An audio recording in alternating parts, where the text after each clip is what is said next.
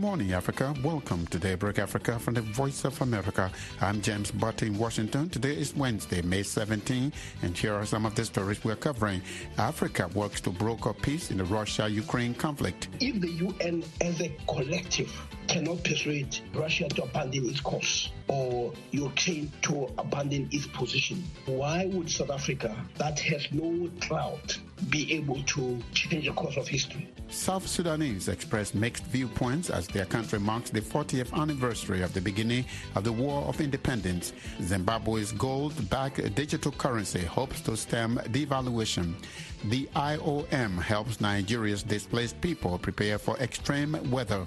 Guinea's FNDC calls for a new nationwide protest today, Wednesday, despite a military government ban. The opposition and its allies are holding a protest march today across Conakry and in the interior of the country to show their anger how the transition is being managed by the junta. And conservationists decry the killing of lions in Kenya that attacked livestock. Those stories and more are coming up on Daybreak Africa.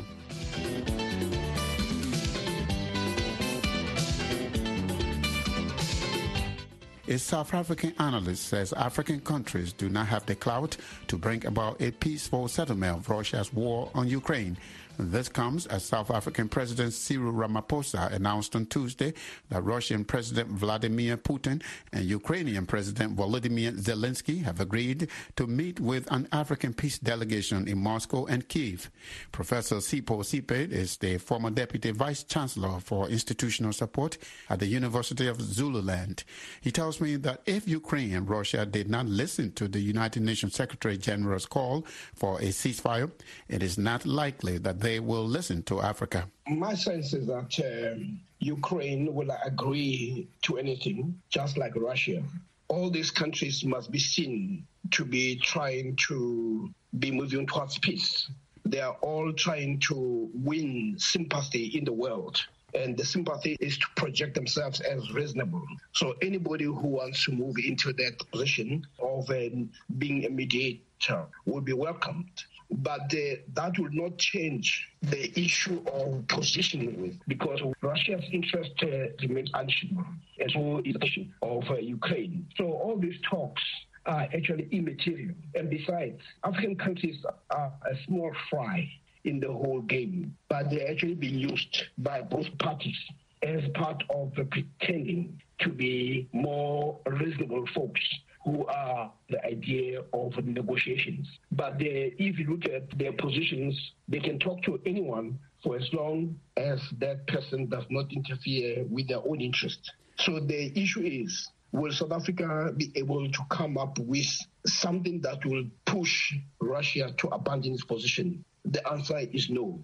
South Africa does not have that much clout. But it is all about positioning. It's all about the spheres of influence. It's all about influencing the world to pretend that we are all open to discussion. Professor, South Africa has repeatedly abstained from United Nations vote on the war in Ukraine. Therefore, I found this very interesting. What's your view? The UN is supposed to play a role of a mediation. And if the UN as a collective cannot persuade any of the two, why do we think South Africa can actually do that? If the Secretary General of the UN cannot persuade Russia to abandon its course or Ukraine to abandon its position, why would South Africa, that has no clout, be able to change the course of history? So that's why I'm saying the position that both are taking is simply to play to the gallery, to simply say,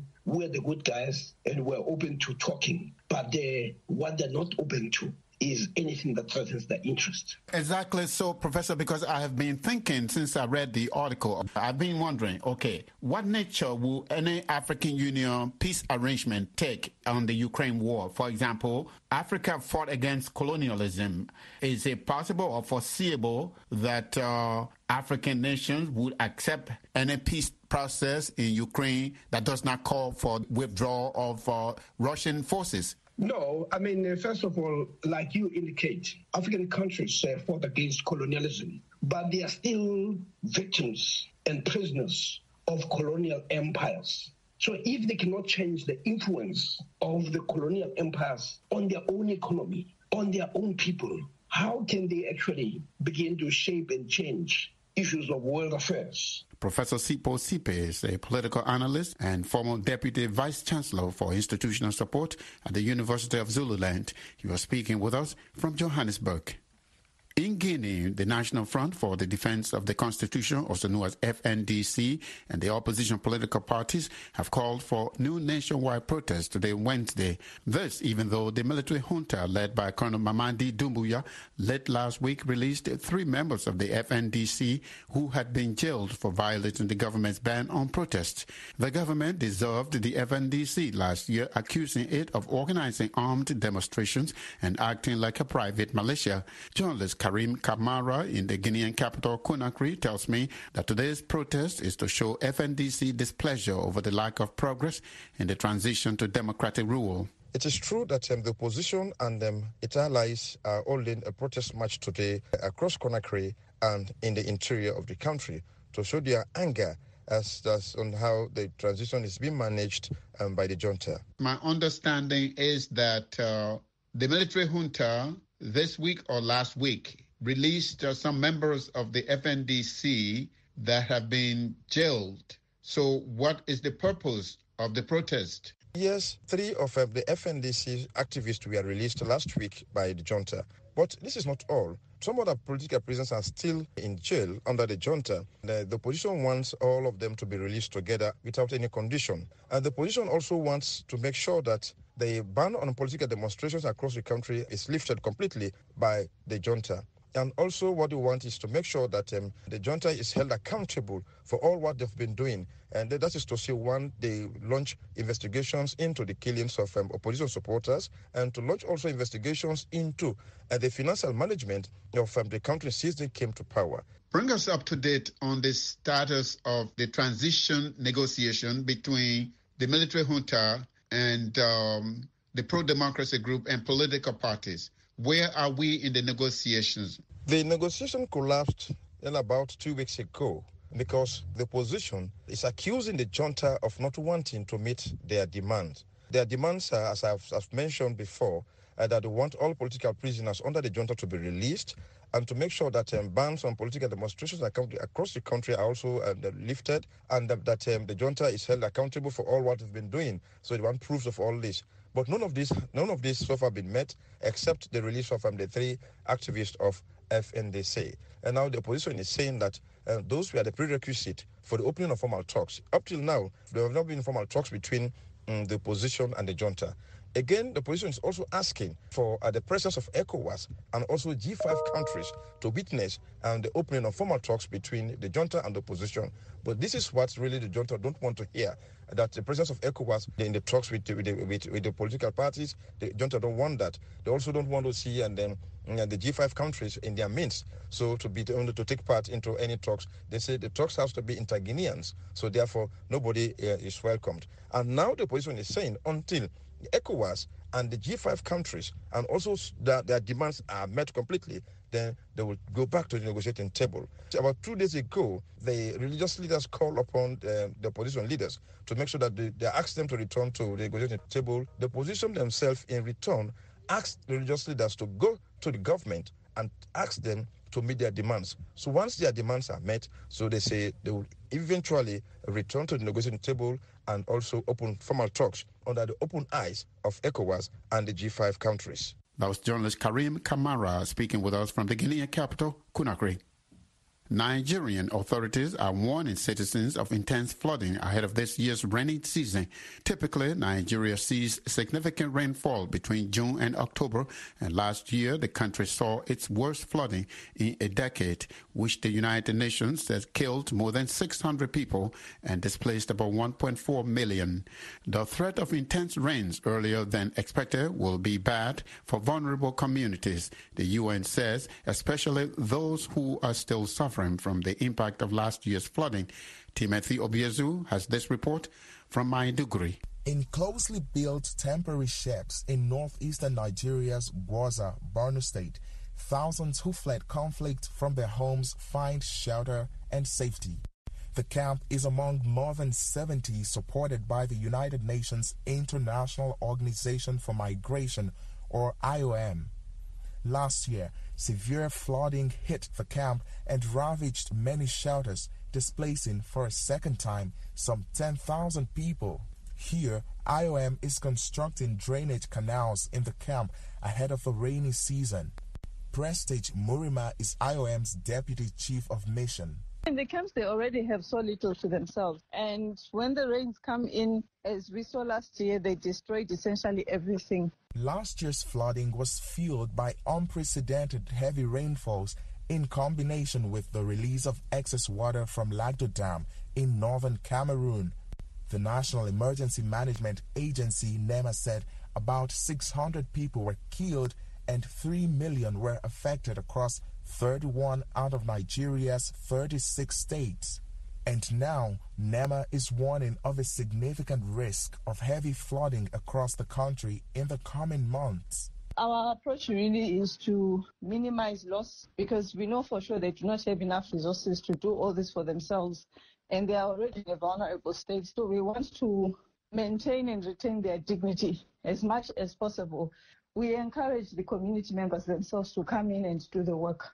In addition to drainage canals, IOM is also promoting hygiene and awareness campaigns on the risks of disease outbreaks, especially cholera.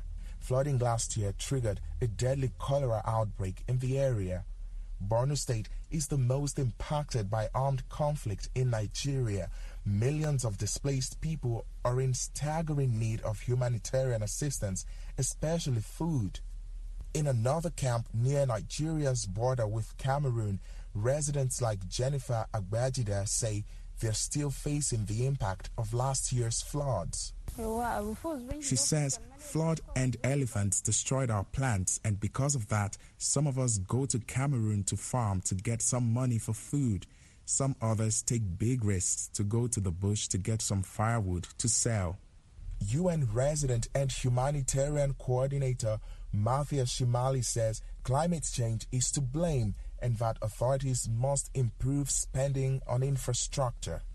There is no doubt what we're seeing here is the impact of climate change. And so, of course, there need to be serious investments into climate change adaptation and mitigation measures, such as, for example, planting mangroves and bamboos along roads and reinforcing river banks.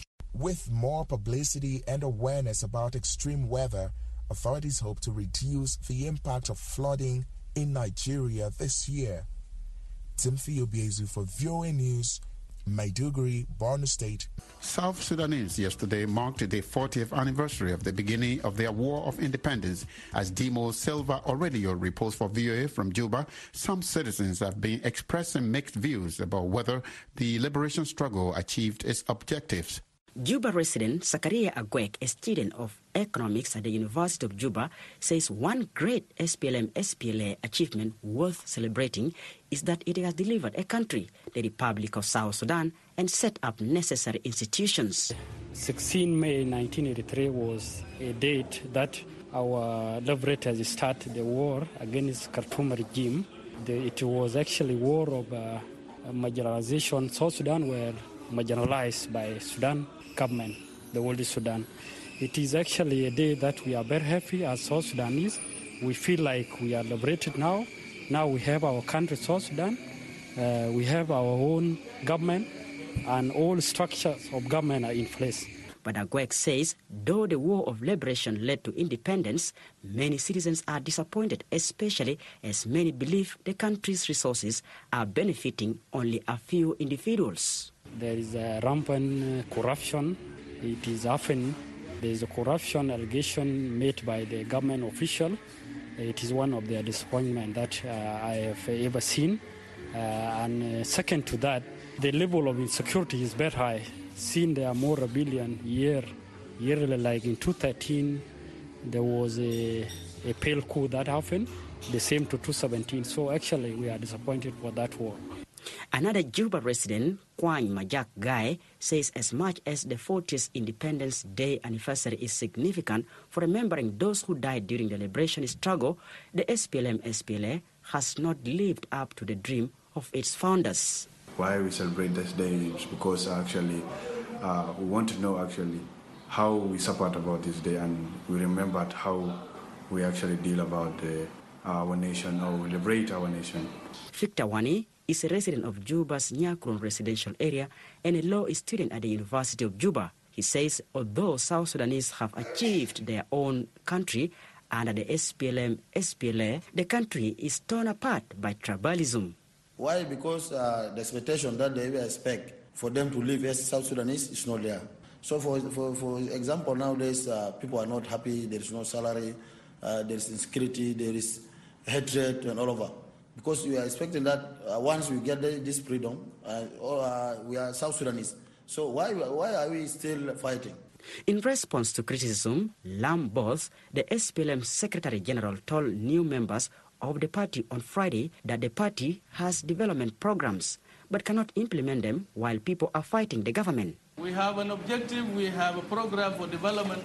The only problem is us, because how do you implement a development program when people are fighting you? And those who are fighting are asking SPLM, why are you not developing the country? How do you develop a country and you are fighting me? Development and war, they don't go together. There were no public celebrations of the 40th SPLA anniversary in the capital, Juba. Army spokesperson Major General Lulroy Kwong posted on his Facebook page, quote, "The SSPDF command would like to inform its rank and file as well as the public that there will be no official celebrations to mark the 40th anniversary of inception of the SPLA-SSPDF," end quote. For VOA News, I am Dimo Silva Aurelio in Juba. Zimbabwe's central bank on May 8 launched a gold-backed digital currency that it hopes will reduce the demand for U.S. dollars and the devaluation of the Zimbabwe dollar. But analysts say the government-controlled foreign exchange market is fueling the problem. Columbus Mavunga reports from Harare. Zimbabwe's dollar was reintroduced in 2019, but now trades at more than 2,000 to the US dollar on the black market. The government hopes the release of a gold-backed digital currency will reduce the Zimbabwe's dollar rapid devaluation.